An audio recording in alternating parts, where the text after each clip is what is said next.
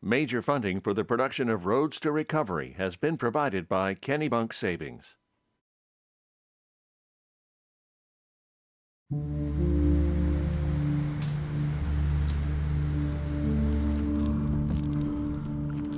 know, I grew up in sportsman's paradise is what they call it. So, you know, fishing everywhere, hunting everywhere.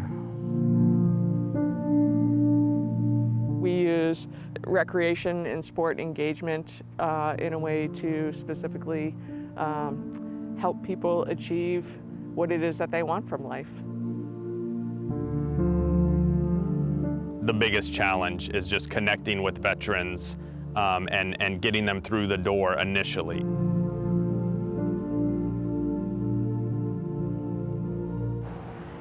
In our series, Roads to Recovery, we explore the journeys people take to overcome substance misuse. Veterans are at risk for addiction, with nationally 11% currently in treatment. We'll explore some of the reasons why the people who serve their country sometimes struggle once they return home. And we'll look at some of the programs that can help. Our story begins in Newington, New Hampshire, along the shore of Great Bay.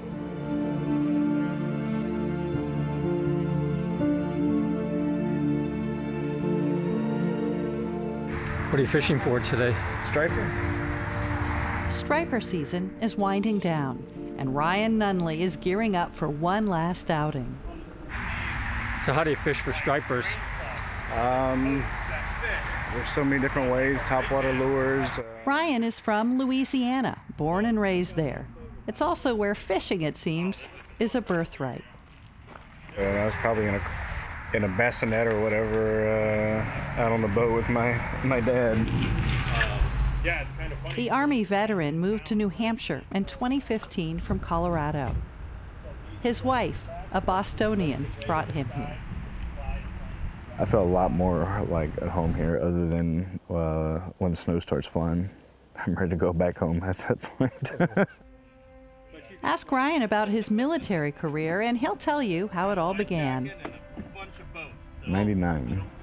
So I went to basic training in 99. I was in the National Guard to begin with. I went active duty in early 2003. I picked Colorado as my duty station, thinking, you know, Colorado mountains, you know, everything's going to be great there. Then I didn't realize that they were going to deploy me as soon as I got there. But yeah, as soon as I got there, I was off to Iraq. It's nothing you can be prepared for. I mean, you can train all you want, but you know, when somebody's actually shooting at you with real bullets, it's not a joke anymore. Did it change you at all? Yeah, I mean, yeah, I used to be a social person, but you know, I've got a couple friends I trust. As Ryan moved from military to civilian life, close friends seemed to disappear. The feeling of isolation was just one of the challenges Ryan faced. I had a couple injuries on my back when in Iraq, plus the VA. I mean, they had me so addicted to so many pills that, you know, I was wired and awake all the time, you know. So, What were the pills for? pain. Was it something that you struggled with then? I was definitely addicted. You know, you take 8-10 Vicodin a day, you're definitely addicted to them. Best estimate they had for those veterans that are enrolled and participating in VA care, it hovers around 11% or so nationally. And according to the VA, about 20% of veterans returning from Iraq and Afghanistan live with post-traumatic stress disorder. The chief of mental health at the Manchester VA Medical Center says there are reasons for that. Veterans have a lot of life experiences and exposures that other populations or other groups of people might not have. You have a higher risk of substance use if you've had a combat deployment, if you have had long periods of separation from your family or support structure like veterans often do when they're in the military, or if you've had other interpersonal traumas which can happen as a part or during a period of military service. It was hard to get off of them, very hard. In 2005 when I got out, it was more, we're just going to treat everybody as a whole.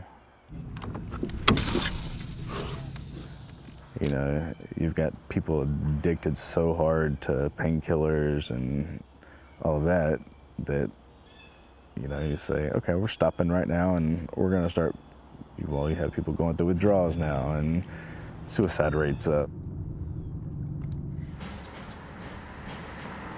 We've seen a huge culture shift across the medical field and how we look at the treatment of pain. And so that's gone hand in hand with how we look at substance use disorders. And so that I think has been a challenge for everybody. The good news is with that, once we became aware of the opioid issues, we have blossomed into a huge, we've blossomed a huge variety of services that are available to help folks through that process. Cut off from painkillers, Ryan turned to alcohol. You don't think of alcohol as a drug that you can get addicted to, but when you crave alcohol every day, all day, I mean, it's very much a drug.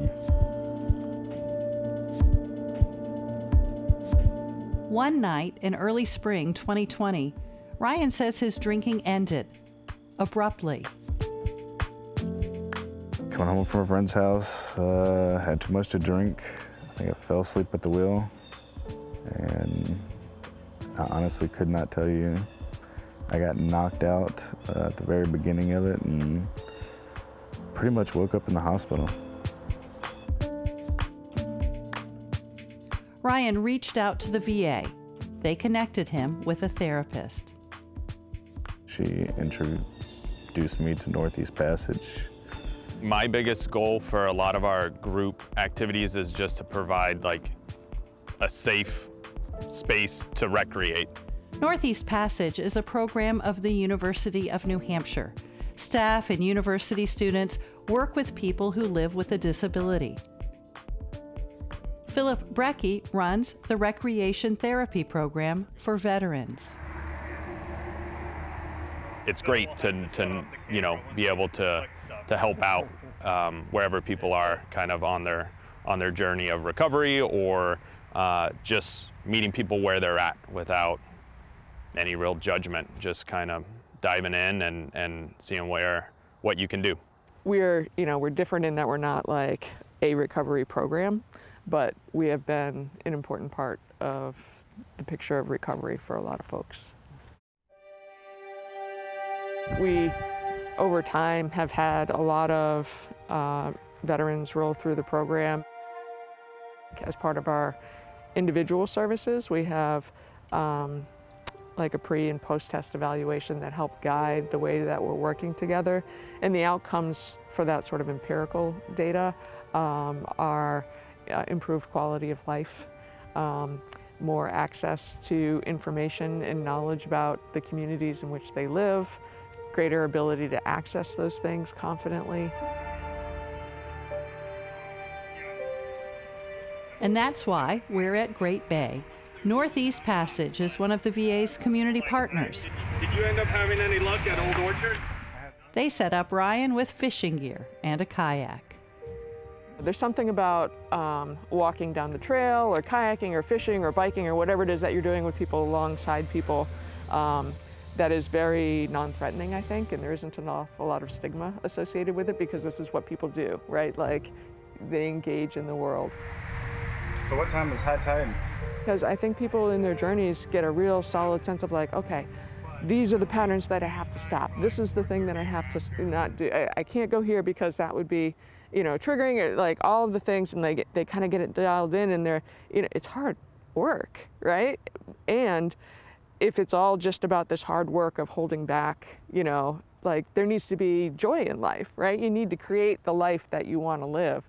And recreation and the ways that we engage with other people and in our communities is so vital to that. They were a lifesaver for me. It was just being bored all the time, not knowing anybody. It's kind of hard. I live in Greenfield, New Hampshire, so it's a good hour-and-a-half drive to come to the Great Bay. I met a guy there, Sammy, that him and his wife and kids our lives were almost identical at the same age, you know, and, you know, they met in the military. Our sons are at the same age, and, you know, we hit it off pretty good, so. Ryan, that's how I met him. I met him through this program. You know, he's an Army vet. I'm an Army vet. So we didn't know each other because he's from Louisiana. I'm from California. And we became friends here in New Hampshire. You know, there's so much training to get you ready for your role in the military, but there's not a ton of training to get you to civilian life. And a lot of people kind of lose that piece of themselves, that identity, once they're transitioning to civilian life. And, you know, we're trying to just help fill some of that with, maybe it is, you can start identifying as, you know, an artist, a hiker, a cyclist, an angler. It's relaxing. It's almost like a mindfulness practice, because I'm not thinking about anything else but me, my fishing rod, and the fish. So it's calming, it's therapeutic. Recreational therapy is just another opportunity for an individual to reconnect, you know, to come back into the world. They're coming back from over there, back here. If they aren't able to reintegrate for some reason, then having a good rec therapy program can be absolutely key.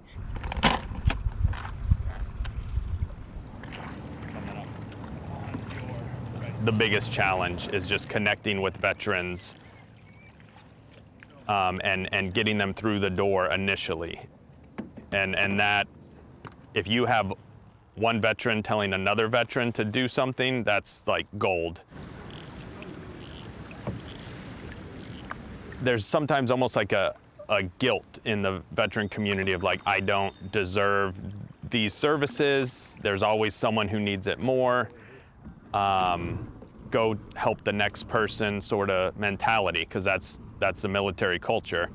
But the idea of time, and you put this time in, you did this service for our country as a whole, and now it's your turn to take this time for yourself. This probably doesn't sound too good, but over-valorization gets to the point where it stops them from understanding that they're human as well. When people are, you know, always thank them for their service and you're a hero, this, that, and the other, it makes them feel like if they say, hey, I'm not really a superhero, I actually may need help on this, it can actually be more harmful than good. And I think that happens a lot, right? And I think from my perspective, I grew up watching that. When we first met Eric Golnick, he was with a companion. This dog, Samson, has saved my life. When I get panic attacks or stressed out, he's there for me. Eric grew up in a military family. From a standpoint of growing up, that's what we grew up to be, right? It's something that we always thought service was so important. He served in the Navy and became an officer. After 4 years in the reserves and 4 years active duty, Eric retired. Then he went back to school. Because of course I was a tough guy, I never thought I had any issues when I got out of the military. I thought this is gonna be great, next chapter, I'm gonna go and get my master's degree and move on. What I didn't realize is a lot of the things, once you don't have that structured lifestyle when you get out of the military, is you lose that sense of purpose and you lose the structure. And then some negative thoughts can creep in. You could start thinking about traumatic events that happened. And I went from, you know, being a naval officer to living in a one-bedroom apartment in Miami, getting my master's degree, and drinking a bottle of whiskey a day. Social isolation is a huge impact for folks. We know that veterans are humans, and humans thrive on connection. Veterans have done really well and really appreciate the value of having a group, of having an identity, of having a mission that comes with, you know, being involved in a certain community or a certain group. And so when you lose that, that becomes really tough. You lose your mission, you lose your support, you lose your squad. It took a while for Eric to realize he couldn't go it alone. A colonel recognized the trouble he faced and strongly suggested he find help. So I went to my first psychiatrist, and there's a thing called cultural competence that I think is so important, right? It's understanding. So the psychiatrist goes, oh, okay, yeah, so I guess when you murdered people in the military, you're having all these issues. And murdered people? What are you what? You know, I was a ship driver. What are you even talking about? But it was his lack of understanding of how that military culture piece is, right? So for me, finding somebody that understood the military and understood where I was coming from and kind of that's where I finally started getting help and was doing good. And I think that is, in some ways, from my perspective, kind of the essence of what we need to bring into our work, no matter who we're working with. And very much so with veterans whose experience is unique in the sense that it's different than the non-veteran population, but also is unique to every one of them. Eric found help and is sober. He and another veteran saw the need to help others and created VFR Healthcare. They partner with the VA and Northeast Passage, serving veterans, their families, and first responders. A lot of times you're not going to have substance use by itself, right? There's always going to be some kind of mental health issue behind it. And what we focus on is trauma. Especially in this population with veterans, trauma is a main focus of our clinical team when they look at this stuff. And we do it what they call intensive outpatient treatment. So it's 3 hours, 3 times per week, and outpatient as well. But the point is we're only filling a very small piece of the puzzle, but we can help be what you would call in the military a force multiplier, right? To be able to help folks at a larger scale and help fill gaps so people don't fall through the cracks. The VA provides a variety of services for veterans: talk therapy, medication-assisted treatment, and bees.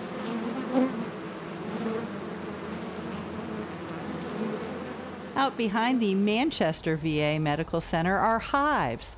Veterans suit up.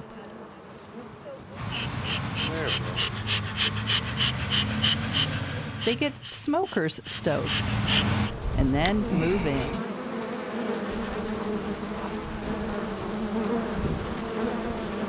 I'm a beekeeper. That's my profession. And it is Karen Eaton's passion. She helped bring bees to the VA, a bit by accident. My husband came down with Parkinson's, and he is a veteran, and we started coming to the VA to take advantage of all the wonderful programs they have here. When she got to know the staff, she made them an offer. I decided I would propose that they have some hives here to benefit the veterans. Veterans going through therapy do it all. They learn about bees, they care for them, and if the season is good, there's honey. To build a team and to have a function rather than just coming and doing an activity for an hour, they are involved. They read, they study. We have education in the wintertime. We have hands-on in the summer, in the spring, and the fall. I couldn't enjoy it more. This wasn't my first trip to the hives. I was here a couple weeks ago, me and another veteran. And the first thing I thought when I put the suit on and went over there and we started opening up was, I thought they were kidding, but you really do feel the sense of peace with the bees. You sit in the middle of a maelstrom of bees and they don't care about you. And it's just, you hear them. It's been very peaceful. The COVID-19 pandemic has moved a lot of the VA's therapy sessions online. Air Force veteran Thomas Scott still likes to get out to the hives. My recovery had only dealt with my doctors, who, whereas they're wonderful, aren't on the personal level, I guess. And then I had counselors through the years, and they seemed to be enough at the time, you know? But now, with COVID, this has actually taken the place for me, instead of having to go to someone's office and talk to them, because I can't do that right now anyway. I didn't expect this amount of relief. For almost 40 years, Vince Littleow served his country. The Army veteran has lived with post-traumatic stress. Beekeeping hasn't erased the struggle, but it has made it a lot easier to live with. I actually stopped a lot of my meds, so I don't do those anymore. And I'm actually able to just relax, chill out, because I'm in them now. I'm in the moment of today, now, because I'm thinking about the bees all the time. In fact, I love this so much, I actually started 2 beehives myself. I've had a number of veterans tell me that they are able to take the calmness and that sense of relaxation that they feel when they're in the hives with them throughout the rest of their day, that carries over for them. The beekeeping program attracts between 10 to 15 veterans twice a week. VA rec therapist Valerie Carter works alongside them. A lot of people in recovery will have problems finding meaningful leisure in their day, finding things that are going to keep them engaged, to change and replace some of those leisure activities that were not so healthy for them, whether it's spending time at the bar, whether it's spending time with people who were using substances. And so finding a meaningful leisure activity such as beekeeping can help replace those less productive leisure activities. Stumbling upon the beekeeping program and the other rec therapy programs gave me a purpose, gave me a reason to get up earlier in the day than, say, 9 or 10. Something to where I can make a difference, but also help other vets. I mean, that's, I think, where I've ended up now, is if we can attract more vets to the programs and just one person has a good day because of it, then I think that's a pretty solid purpose. And then how do we help engage everybody else? How do I make somebody feel comfortable when they're out at the hives with me? What can I teach? So as people start to get in more education and more leadership, what kind of roles can they have in teaching others, and branching it out that way? Any veteran who's lonely, any veteran who thinks that they don't have people to talk to, this program is in every state. They don't all do beekeeping, but we're trying to fix that. But there are a variety of programs that help you when you have no one else to turn to, no one else to talk to. And I don't have to turn or talk to any of these guys, but I can come with them, and I know that they know that some days are a struggle and other days aren't. And any vet that needs that should reach out, because I guarantee there's at least one program in rec therapy for them. It actually helps me dramatically, because I'm actually, when I get into my down thought process, I actually start thinking about the bees. What do I got to do next? Then I get online, it's like, okay, now I see that. You know, it just helps me process things. So I'm not thinking of just about me anymore. I actually turn it around to, what does the bees need? What do I need to do to help them?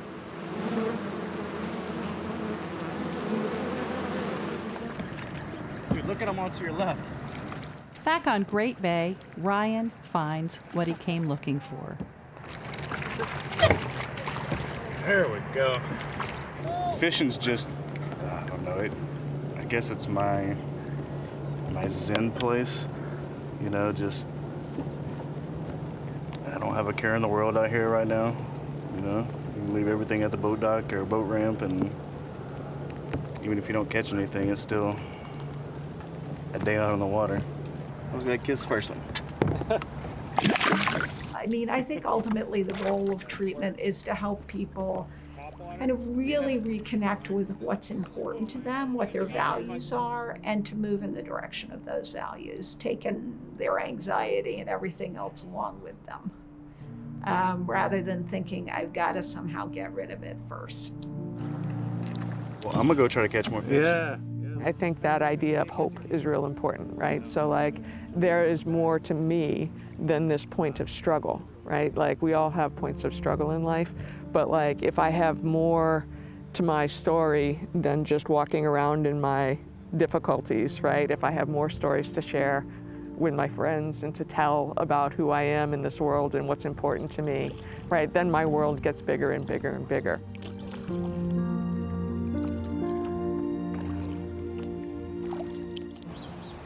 The families of veterans can experience the effects of stress while and after their loved ones are deployed. There are programs available for them too. For more information about how to access support services, go to nhpbs.org/recovery. I'm Jennifer Rooks. Thanks for watching Roads to Recovery.